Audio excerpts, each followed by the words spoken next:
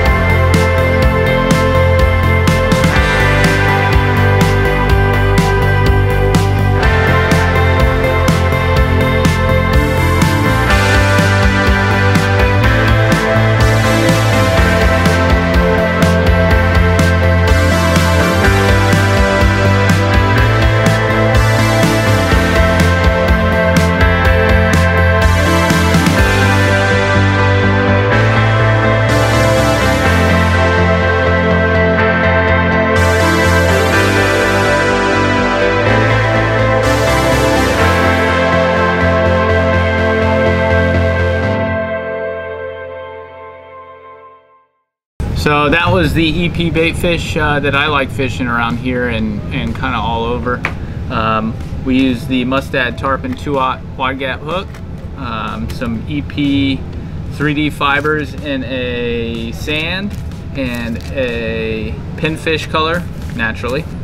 And then to finish off with the head, we use the, this is the minnow head 1.5 inch wide in the backcountry. And then the eyes were the Game Changer eyes that I cut the pegs off and just glue them straight to the material itself. So yeah, really effective fly, pretty easy to tie. Thanks for tuning in. Make sure to subscribe and like. We'll see you in the next fly tying video. Thanks, guys.